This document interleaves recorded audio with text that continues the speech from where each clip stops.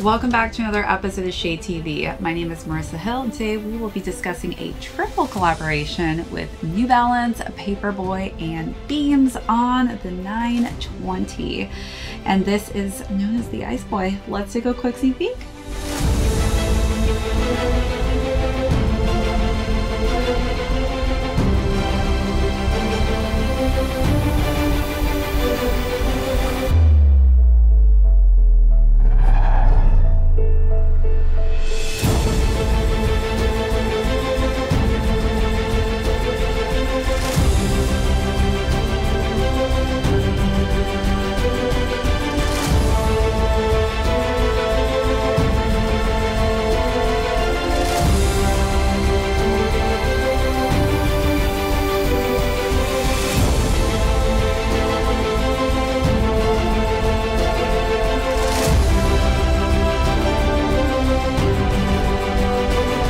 Welcome back everyone to another unboxing and review. If you're new to the channel, welcome. Be sure to hit that subscribe right now. Give this video a thumbs up. If you have any comments or questions, feel free to leave those down below.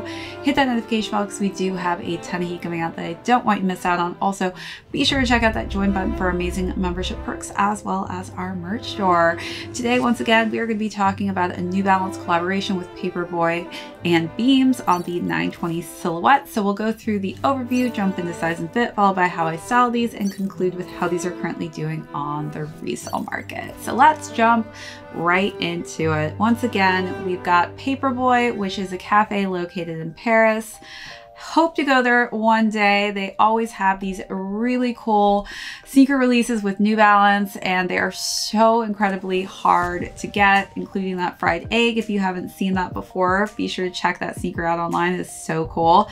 And Beams is a Japanese fashion label, so really cool that the three of them have come together to create this incredible looking sneaker. Again, this was very difficult to get. I'm so excited to have this in the collection though, because it is so unique and so different. We've got some cool asymmetrical color schemes going on, but one of the coolest parts, as you can see here, the sneakers are two different colors. So we've got different uses of the gray tone. So we've got a lighter gray on the right version versus a darker charcoal gray on the left version. And the meshing is completely the same. It's in a white color scheme, but we do have two different logos on the front here for Paperboy and Beams, which is really cool that they have those nice little details for that lace accent there in the metallic silver colorway. We do have some silver hues on the side paneling there. As we work our way up, we've got crisp white laces, more white meshing, and then again that dual combination of the same matching gray hues on the upper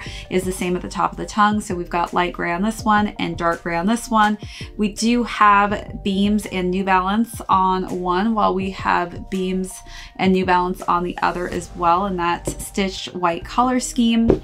And then we do have other laces. So if you're not feeling the white, we do have a darker and lighter toned gray, as well as the white, of course. As far as the lace tips go, we do have a little logo there of Paperboy as well as Beams. It's a little hard to see, but it is in white. So really cool that there's that subtle detail there. So let's take a look at those details and then we'll move along to the side paneling.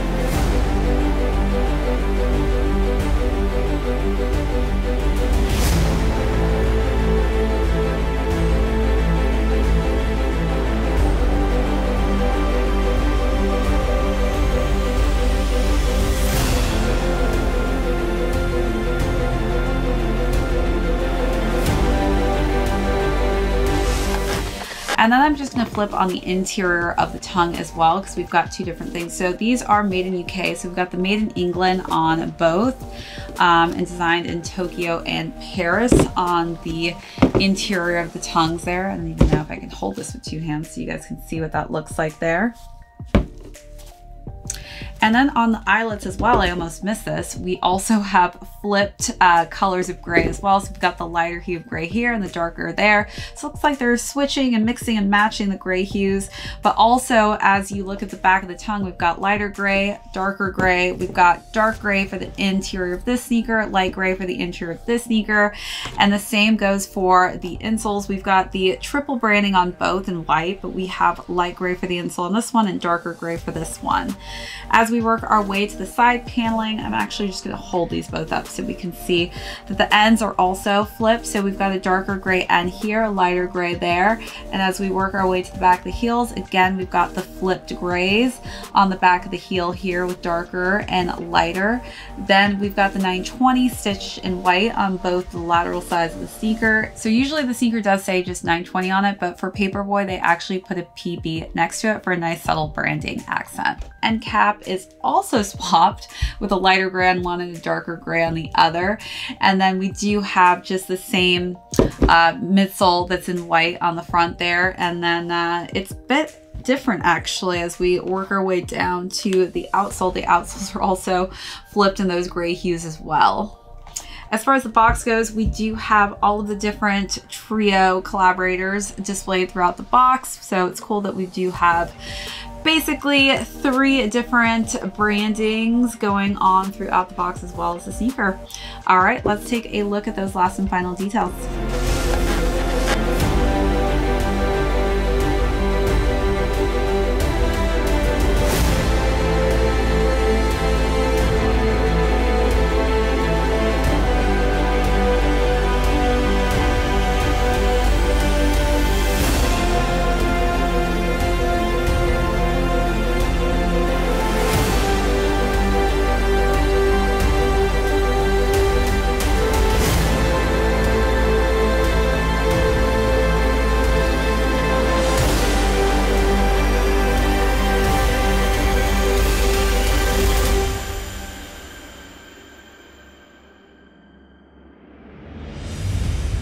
All right, so now let's talk about size and fit on these. I am a 7.5 in the 920 series, so definitely stick true to size on this one. I do have higher to narrow feet, so depending on whether or not you have wider, flatter feet, that could differentiate something that works completely opposite from my own.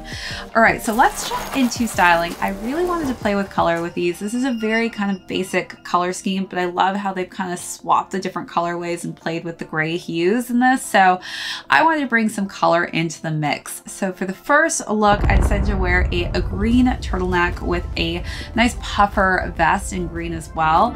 And then I wore some khaki pants.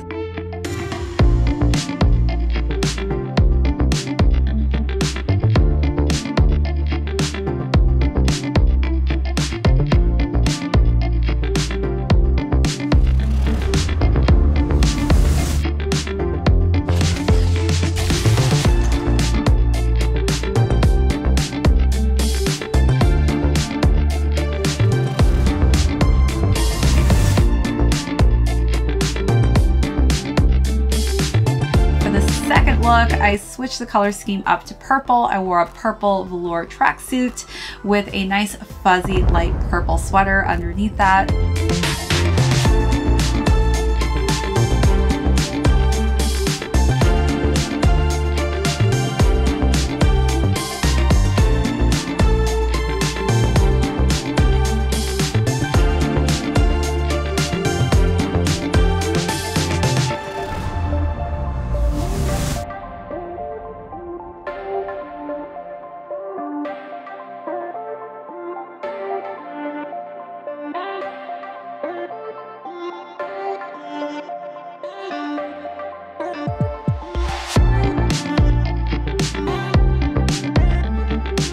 Last and final look, I dressed up a little bit with a black leather skirt and a sheer black top, and then I layered that with a nice fuchsia trench coat.